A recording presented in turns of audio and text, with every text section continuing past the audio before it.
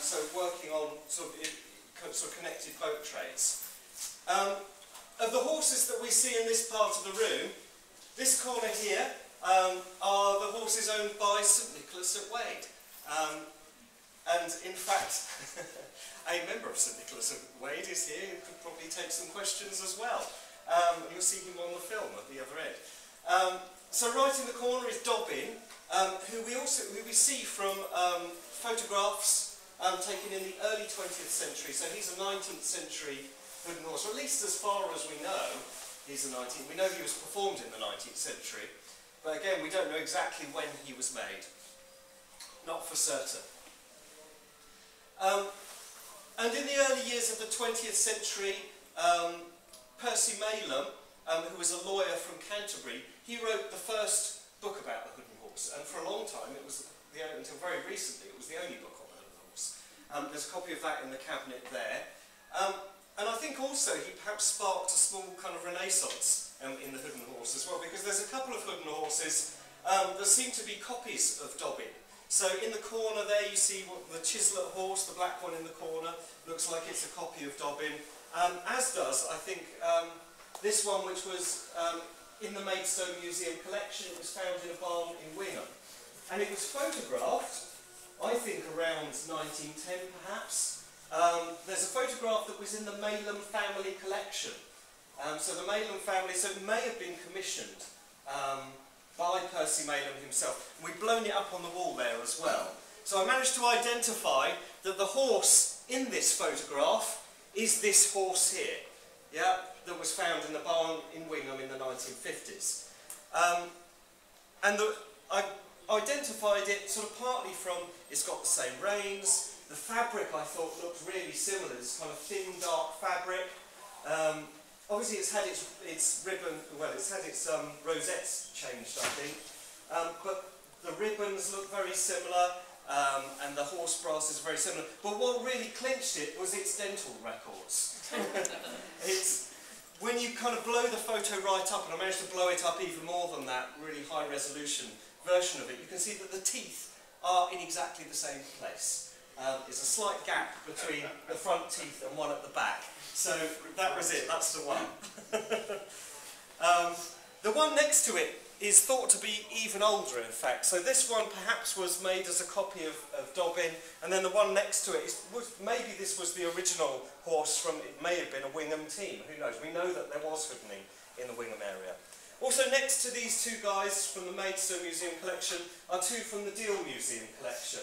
The one on the far end here was the 19th century one that was photographed by Maidstone's photographer and appears in his book in 1909. So that's a very old horse. He was rediscovered in the 1950s. A man called Barnett Field, who you see in a photograph in the cabinet there, he was part of the 1950s revival of the Hooden horse, but really as a kind of, he revived it as a summer tradition in Folkestone. So it came out at he was part of the kind of the international folklore festival in Folkestone, and he made this horse behind you there, the brown horse, was his creation. But he went to Deal looking for the Deal and Walmer horses, and he found this was the Walmer horse, which is from the Deal Museum. He found it still at Walmer Court Farm. I think it was in a barn there. And then he went into the town after discovering the horse. He thought, I wonder if there's still any old Hoodeners about.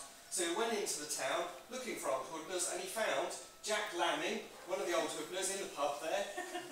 And Jack Lamming got very excited about this. He hadn't Hooden for a very long time. And he built this horse next to it in the 1950s. Yeah? So that's Jack Lamming's horse, but Jack Lamming originally performed with this one, and he's in one of the photos from, I can't remember, was it, well, 1907, 1908, around that sort of time, in Walmer. Right, so that's those old horses. We've also got the instruments of the North Deal Band, which were basically the same members, more or less, as the original Deal Hoodeners. The Deal Hooden horse, although the Walmer horse survived, the Deal Hooden horse hasn't survived, but the current deal Hoodeners were a kind of revival team, and this is their horse and their costume. Yeah, and you can still see they come out every Christmas in sort of around Deal and Sandwich. Okay, what else have we got here? Oh, he's worth mentioning as well while we're on the old tradition. So we mentioned Dobbin. This beautiful creature is known as Satan. I mean, he's a little scary, isn't he? You see how the St Nicholas team who discovered him in an antique shop, it was in Canterbury, was it, or near Canterbury? Discovered him. He was labelled by the sort of antique shop owner as an Italian hat snatcher. Yeah. But of course, he was recognised as a Hooden horse, and I think the owner actually sort of admitted that he'd pretty much made that up. I think he didn't really know where it was from. But I think we could take a guess. So he's known as Satan. He's got a really heavy head. The way he operates is slightly different from the others we've just looked at, where you've got the bottom of the jaw moves. But this one, it's the whole top of the head which moves to make the snapping noise. Very much like some of the things we'll see at the back of the room, the skull horses. So this one is made more like a skull horse in terms of construction. And there is one tantalising hint in one of the reports that Maidstone collected in his book. One tantalising hint, someone said that they thought that the Hoodening tradition was originally a skull horse tradition, and then it was made into a wooden horse later. There's just that one suggestion of that, but I don't know, perhaps Satan is perhaps evidence of that because of the construction. But also the fact that, I mean, it's a kind of logical thing to do, because if you drop a skull, it will just shatter. But you drop a wooden thing like that and it will break your toe, but it won't hurt the horse. Made an interesting kind of discovery with Satan. When I kind of got him upended it, I always like looking at the inside of things and seeing how they work. When we got up inside him, there are two little pieces of metal either side of his eyes on the inside, which is quite interesting. I thought, what on earth is that? That's quite puzzling. But then also, closer examination, I saw that the eyes had originally been hollowed out. They're bored holes that had been filled in at a later date. And going back to the reports in the Maidstone book, there was a report of one horse, which was the one at Hove, who was said to be incredibly scary because it had hollowed eyes, candles inside, so at night you'd see the kind of flames and smoke of the candles. I took this into, I work at Canterbury Christchurch University, and took it in and showed it to an archaeologist there, who also had a look inside and went, oh, that's soot in the top of the head. So I think, you know, if it's not that exact horse, old horse from Hove, it's a very similar one. So that seems to be pretty firm evidence. So I think the metal fixings inside were probably where you place the candles. Why did they stop doing that and fill the eyes in instead? I mean, I could sort of imagine performing Hooden horses myself. It's not going to be very comfortable with hot wax dripping on you as you're trying to perform. So it must have been quite uncomfortable, but pretty powerful stuff. So he's quite a treasure, isn't he? So that's Satan. So if we kind of move round in this direction, so that's the kind of the tradition, so the house calling tradition, they go from sort of pub to pub, house to house, particularly to some of the big houses, asking for money. So kind of farm workers in the 19th century had a period of time where they really didn't have any work on the farms, but they did bring money in through the hoodening. It was actually quite a sort of profitable thing to be doing. However, certainly Maidstone thought it was dying out in the early 20th century. It certainly hasn't died out at all. Certainly there's evidence, there were photographs of the St Nicholas team in the 1920s. There were rumours that the Deal team was still going around in the 1930s. So it does seem to have been a reasonably continuous tradition that was interrupted by the two world wars. Yeah. So anyway, we come round to the revival in the 19... Well, firstly in the 1930s, we see a photograph here of the Beckenham Morris dancers with a Hooden horse. but really it was in the 1950s that there seems to be a lot of interest, and I suppose renewed interest in folk culture generally. And perhaps that was because of the Second World War, that people felt that these kind of traditions were just more precious. We needed to kind of protect them and revive them. Just sort of made us more appreciative of kind of the customs that we have in this country that largely are not known, largely are kind of, you know, sort of overlooked. So we have, this is from the 1950s revival in Whitstable. Edward Coomber, who made this horse. Notice it's a funny colour, different colour from the others, it's kind of greenish colour. He's a greenish colour, but he was made, Coomber was actually quite well educated. Unlike the old Hoodeners, who were kind of, you know, just farm workers, and, yeah, uneducated farm workers. And certainly, when one of them was kind of interviewed from the old St Nicholas team, he thought it was terribly kind of, you know, sophisticated that the new St Nicholas team were actually doing a play, rather than just kind of larking about, which is what they seem to do. So Edward Coomber, he'd studied folklore, and he was really interested in the Hooden horse. He'd read about it in Malam's book. It's green because that was the paint that they had in the store at the school in Whitstable. So it's like leftover paint from the wall. So you've got a kind of almost like camouflage green, green sort of colour. So he performed him in the town, largely at Christmas time, and at one time it ended up being stored in a sort of shed near the sea at Whitstable, and it was picked up by the waves one very stormy day, and the whole shed went into the sea. So he had to be recovered from the sea, and after that they attached the shells to him as a kind of memento of that moment. I've mentioned the brown horse as well, part of the Folkestone revival. And of course there was a big, I mean, encouraged by Coomber's horse, Mark Lawson came across, so this is Mark Lawson here. He founded the current Whitstable Hoodeners, as well as the sort of dead horse Morris team. That was one of the horses used by the dead horse Morris team behind me, looming over my shoulder.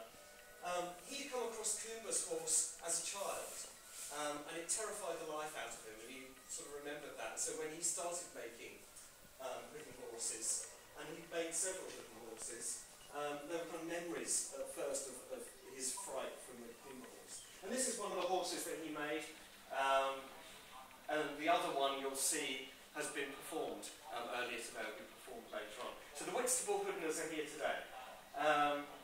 Unfortunately, not with Mark Lawson, who's kind of very ill at the moment. So, yeah, poor Mark, but the team continues. If you have any kind of comments or memories about Hoodening that you'd like to write down, we've given him a horse feed bag, and you can put your memories in the horse feed bag and we'll pick them up later. Okay, so other little bits and pieces. When we get to the kind of revival side, Hooden horses started to be used from the 1950s onwards at summer festivals. They started appearing alongside Morris sides, and I started performing the Hooden horse, in fact this one, with Oyster Morris in Whitstable, part of the May Day procession. And this one still comes out every May, except this year it won't because it's here. I'm going to do it with another horse. Oyster Morris have now folded, unfortunately, but their bells are still here. This is an interesting one as well, part of the sort of 1950s revival. The Birchington Towns Women's Guild were the first, and as far as I know, the only all-women's Hoodening team. And these guys, the Broadstairs horses, who are made for the Broadstairs Folk Week, they are running around the town as we speak, in fact. I've just left them outside in the pedestrian zone. They're coming back at 2 o'clock. Go out at 2 o'clock, wander up and down Fremlin Walk and the High Street, and there's a whole herd of them out there. They're causing mayhem, apparently. Sorry? They're causing mayhem. They're causing utter mayhem, yes they are. They're making lots of children cry. There was a really kind of quite shaken security guard out in Fremlin Walk. I had to reassure that we are allowed to be with it. I suppose okay. less than anything. Before we move into the rest of the exhibition, any questions so far about the Hoodening tradition or the revival? Yes. I see you've got something about hobby horses here. I remember having Yes. as a child. I just thought it was something to pretend to be a horse, yeah. It's a really interesting term, hobby horse. In fact, perhaps we'll turn to this end of things here to talk about hobby horses before we talk about anything else. So this term, hobby horse, is quite an old term. It goes back. It was used a lot in the Tudor period to describe, certainly to describe the kind of horse which you wear around your waist as if you are the rider. And some of those horses have false little feet that come out the side. You've seen that kind of thing. They certainly go back to the Tudor period, and they were very popular alongside Morris teams at that time. But there's also, what we often refer to hobby horses as a child's hobby horse, which is just a head on a stick. Because Hooden horses are heads on sticks, but you're covered with a hood. And I mean, there's been a few theories about why a Hooden horse is called a Hooden horse. I think the most likely is the fact that you are hidden under a hood. That's why you're hooded. You are hidden in that way. But all sorts of other things seem to have been called hobby horses as well. So largely it seems to refer to toys horses, those child's toy horses, and the ones you wear around your waist.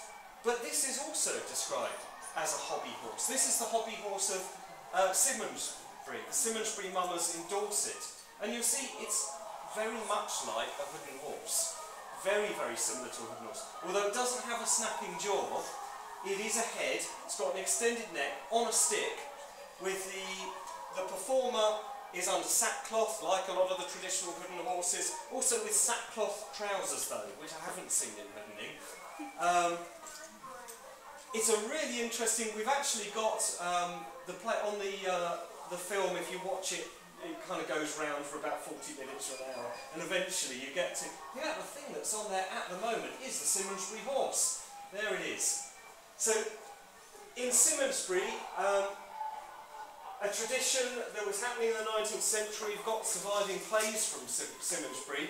There was a mumming Christmas play where you get St George battling the Turkish knight, one of them falls down, Doctor revives them. But at the end of the play, there's an extra kind of skit, or an extra kind of play attached to the end, where the horse comes on, with two characters, Jan and Bet, who are a kind of male and a female character, but Betty's a man dressed as a woman. And these characters are very like the characters we see alongside Hooden horses traditionally. So the Hooden horse tradition, that house-calling tradition that I mentioned. Oh, here they are. I'll just, do you want to come in and hear the talk? Here's trouble. We might pause for a moment. There is a term, isn't there? Speak of the devil.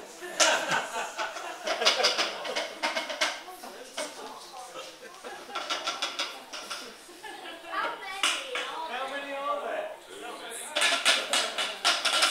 counted them. How many? That's Morse code, you know. Is that Morse code? Yeah. There's the universe.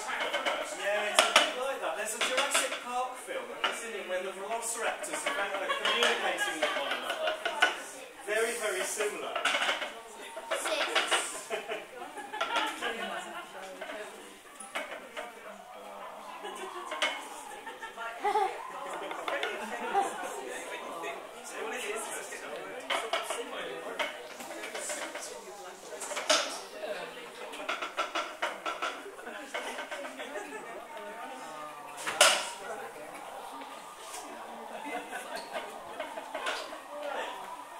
Shall I get a tent to continue, or are we...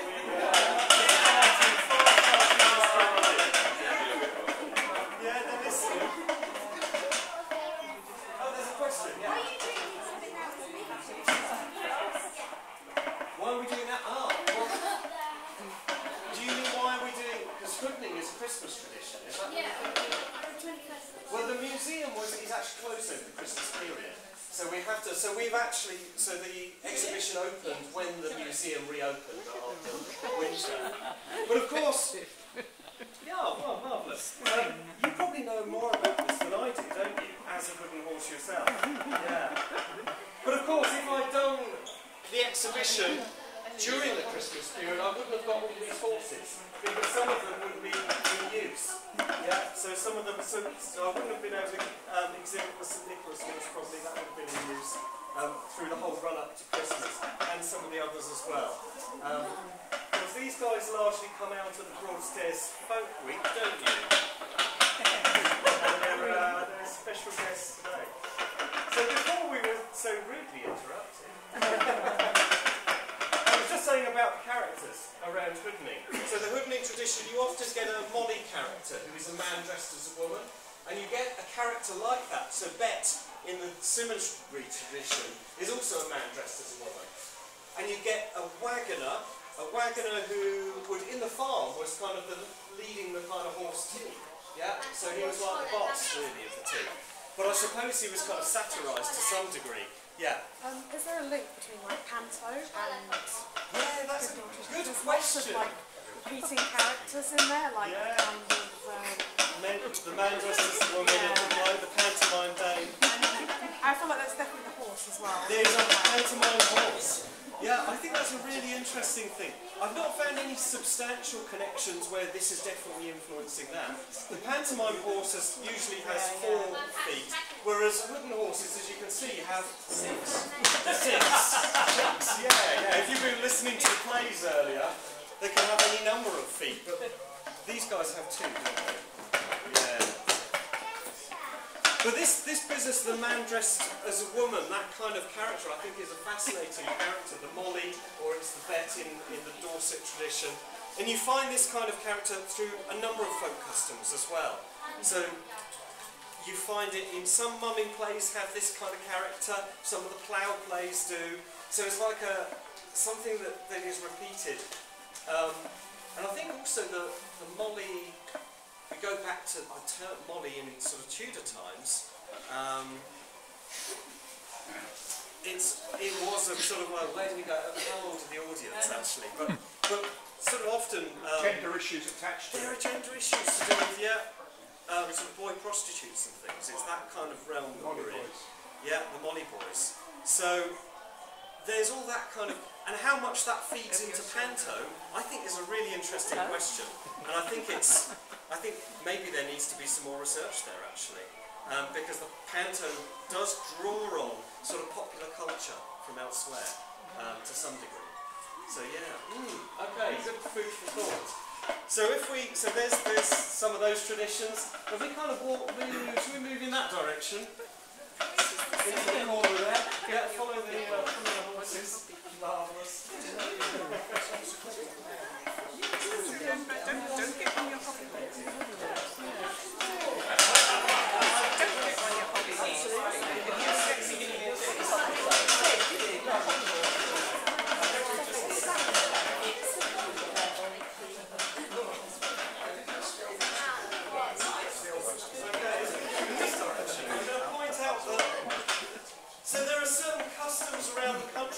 Similar to wooden horses, yeah?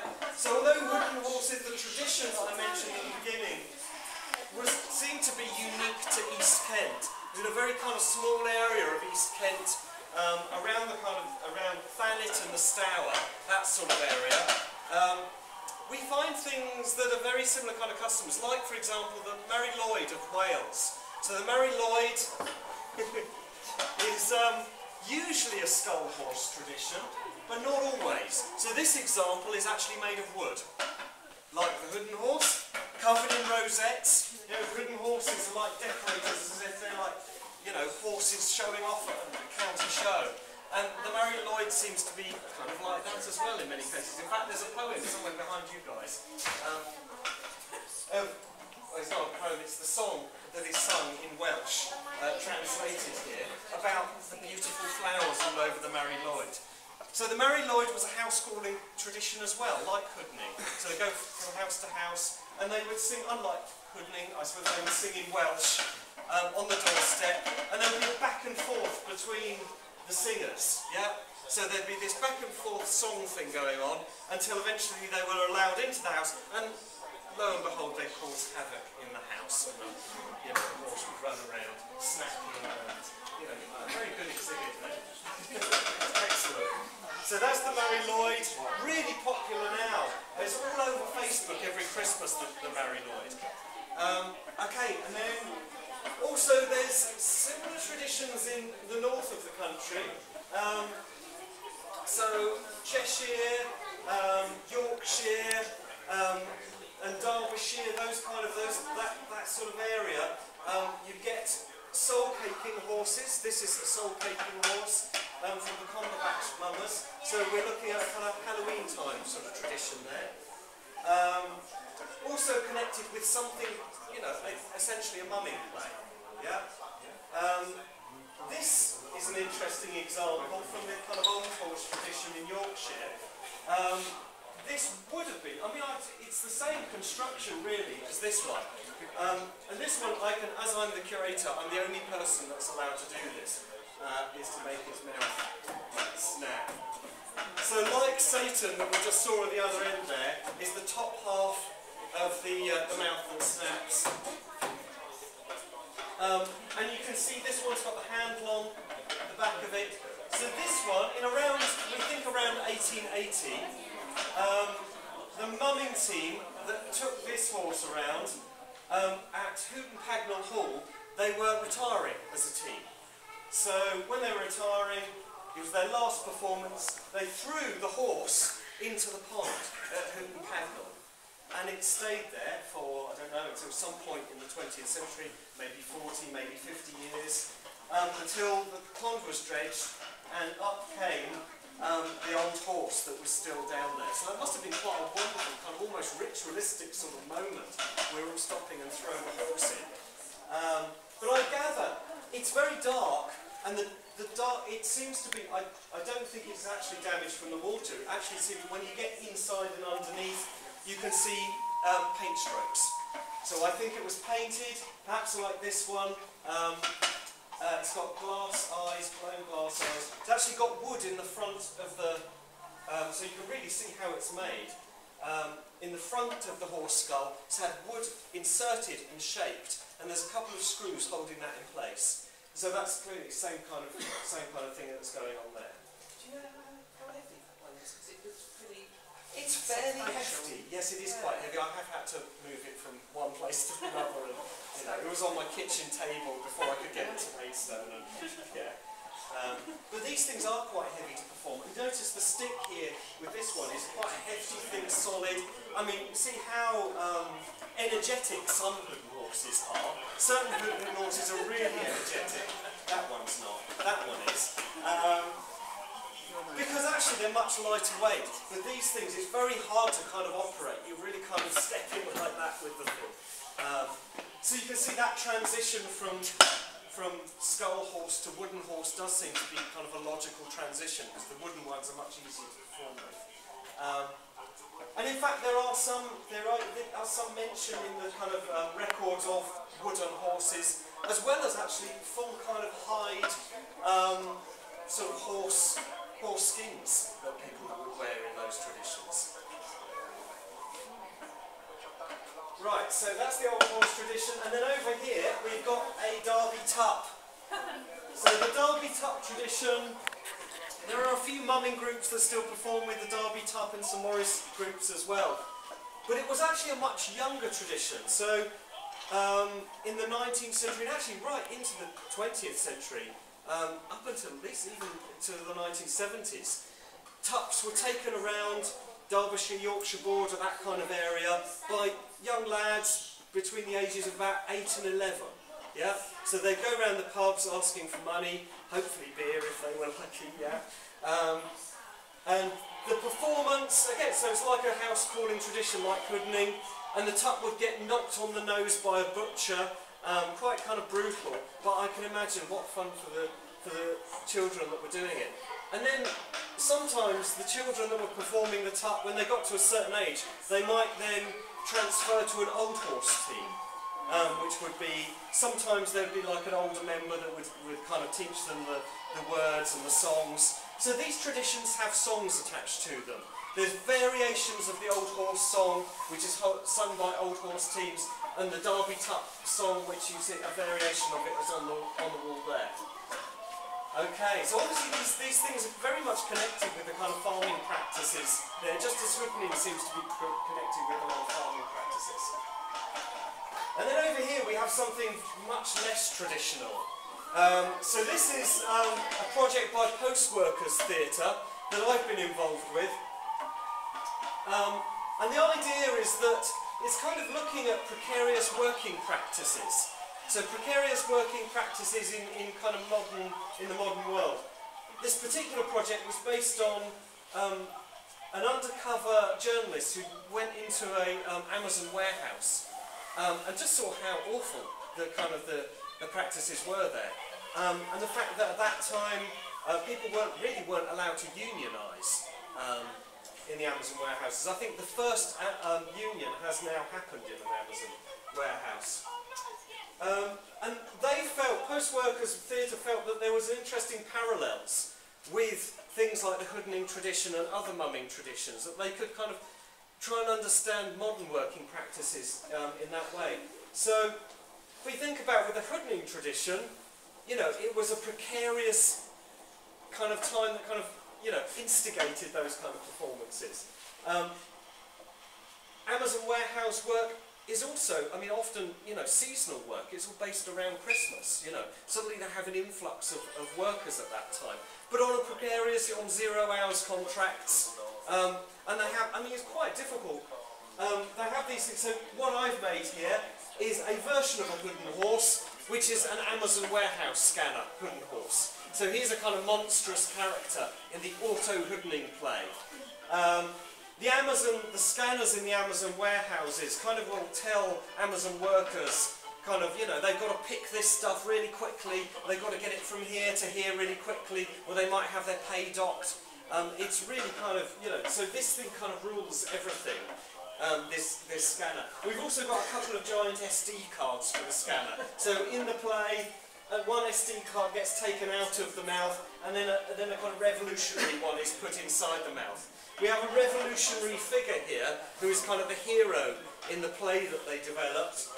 Captain Swing, who, if any of you have heard of the Swing Riots, so the Captain Swing was like a kind of fictional character, semi-fictional character in the Swing Riots, revolutionary figure, and he was often depicted covered in straw. So I took in inspiration, and they would set fire to agricultural machinery and things like that. So I took inspiration, in fact, from Irish straw boys, that kind of thing, but instead of straw, it's electrical wire, which is quite heavy, but never mind. I don't have to perform that one, I perform that one. So he's the hero, and in his toolbox we go, well, how do you combat the kind of modern workplace, and how you're kind of enslaved by people like the line manager here with his laptop, and his kind of corporate tie. How do you combat that sort of stuff? Well, actually, with things like, you know, infiltrating things with computer bugs. So these are all the computer bugs that come out of his toolbox. Yeah. So auto-Hoodening, if you want to experience auto-Hoodening, I'll be here with Post Workers Theatre on the 29th of April doing that. Yeah. And they made it also into a full-length, like hour-and-a-half opera with Infinite Opera in Birmingham. Totally bonkers. We're going to do a film screening of that on the 29th of April as well. So come back and hear Infinite Opera wailing. So that's a kind of new transformation of kind of Hoodening, drawing on the Hoodening tradition, drawing on other mumming traditions, and these kind of revolutionary kind of characters from our history. And we'll walk in this direction, and as we're passing, we see the black dog oss, and references to the Padstow Obios. I'm sure many of you know the Padstow Obios. Obios obviously is obvious, isn't it? So these traditions, which are kind of taking us further away from Hoodening, I suppose, these are kind of predominantly May Day traditions. But there is funny hints. I mean, in Cornwall there was a thing called the pen glass in Cornwall, and none of the pen glass seem to have survived. And it's I mean, it's roughly translated as a kind of grey horse, which is kind of roughly one of the ways you could translate Married Lloyd as well. So it sounds like the pen glass may have been a sort of head on a stick type tradition, but it hasn't been. What we have that does survive in the West Country is this kind of hobby horse type thing. And if you're not familiar with the obios or hobby horse tradition in the West Country, the big mask thing is the head of the rider, and the horse's head is this tiny, tiny little thing here. In fact, on the Minehead tradition, there's a photograph of the Minehead tradition, the horse's head has almost just totally disappeared. It's just a mass of ribbons. So interesting things which I think must have evolved from the hobby horses we were talking about earlier, that perhaps you wear around your waist, but here you wear them on your shoulders. And they like to capture people under their skirts, particularly young women, and that's perhaps a lucky thing. So they're the West Country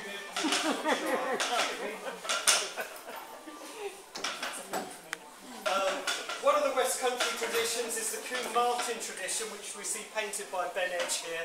And it has a hobby horse. It's a revival of a tradition that was happening in the 19th century with this strange character, the Earl of Roane, who was a fugitive, and he gets taken around the town. You see it if you watch the film for long enough, it comes up on the film. He gets shot and falls over, and then gets shot and falls over, and they throw an effigy of him into the sea. Really interesting kind of ritual shaming tradition. I think it's really fascinating. They say, well, this seems a long way from Hoodening, but there's a tantalising report of a Hooden horse being used in a shaming tradition in Challock. And George Frampton uncovered that from a sort of an oral account, that there was, you know, people in the village of Challock who are perhaps being disapproved of for one reason or another, maybe because it's an older man married to a younger woman, or maybe it was someone who was having an affair with someone else. You get these shaming traditions around the country where someone is kind of made an example of. And it seems this was happening with a Hooden horse in Challock, it seems, and that's really fascinating. But we have a shaming tradition here where the Earl of Roane is put on the back of on a donkey backwards and ridden through on a real donkey backwards. Yeah. So I'm fascinated by these little hints of different traditions that sort of coheres. Really interesting. And then the last thing I'm going to talk about is the stags. So stag guising. So although we don't know, you know, how far back the Hooden horse tradition goes, hello guys. Although we don't know how far back the Hooden horse tradition goes, there are actually constructions like a Hooden horse that obviously are very old. If you look at there's a little photo from a manuscript here of a stag which is constructed, it seems, very much like a Hooden horse. Yeah. So this is from the 14th century. Although it's a Netherlandish sort of manuscript, it was, it came over to this country very, very early. So it's a stag's head on a stick like a Hooden horse, and you can see the person. And if you get really up close, you actually see the performer's face peering through at the front. Really lovely. So that's in the Bodleian Library in Oxford. And then we look at British traditions, and we find, oh, lo and behold, there is a surviving stag tradition at Abbots Bromley.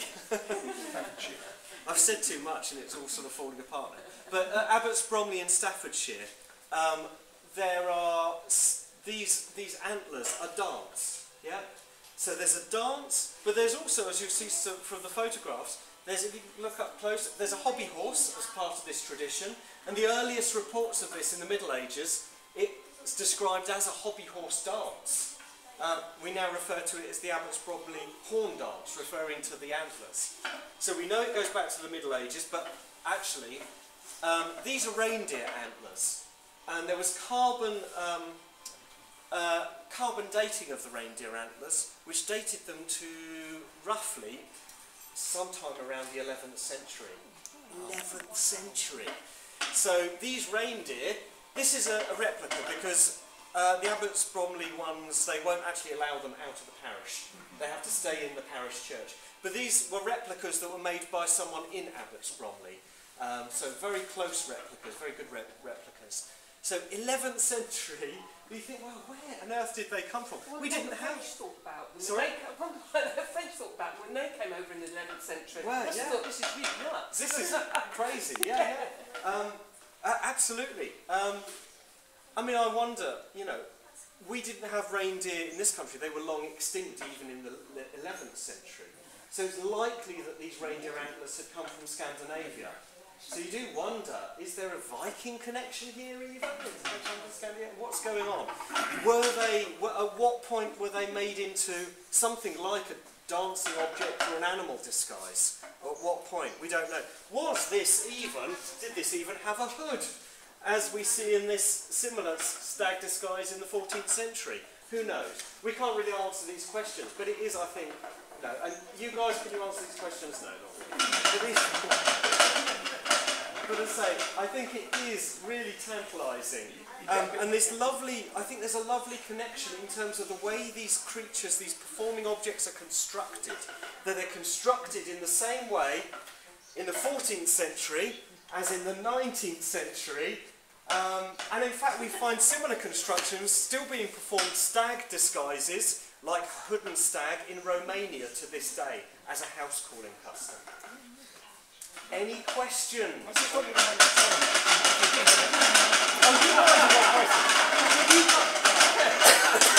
Not all at once though. If you think about Scandinavian possibility, Yeah. Scandinavians came to this country and was Christianised. Yes. And those horns, which part of their ritual, might have been then put into the church as part of their surrender unto Christianity. Oh, that's a really interesting thought. And then that church survives the Reformation. Yes. Whereas other churches were destroyed. Yeah, interesting. So that's that rural church out the way, probably, and not monastery at all. Didn't get much attention. Didn't get much attention, so that's a possibility of why it survived. That's really interesting. And where a lot of other, I mean, through the sort of early modern period, a lot of other sort of folk customs were being stamped out by Puritans. Even Christmas, of course, which is why perhaps in the mumming play, those that know the mumming plays, and Father Christmas, he says, am I welcome or am I not? And I think it was Ronald Hutton that suggested that, well, maybe that is because sometimes Christmas wasn't welcomed, because of the Puritans. But they missed Abbots Bromley, didn't they? The Puritans. The tradition continued there, and these things were kept in the church. Yeah, incredible. Yeah. Any other questions? No? Marvellous. Well, I hope you've enjoyed it. Enjoy the rest of the day. These guys are going to be running about in the town a bit more, unless it's raining really heavily, and then you'll be running about more in here. Yeah, we'll see what the weather's like. How are you guys with rain? Downstairs gets rain. Anyway, I'll be hanging around if you have any other questions, anything that interests you. But also, I will remind you the performances that are happening. I get my glasses on and read my piece away when the performances are happening. So downstairs, you will see the Whitstable Hoodeners will be performing again at 1:30, and then Dover Tales will be performing at 2:30 downstairs. Okay, and then you guys, well, you can do whatever you want. I think I've got you guys scheduled for 2 o'clock in the town, but I'll leave you to your own devices. Marvellous. Thank you, everyone.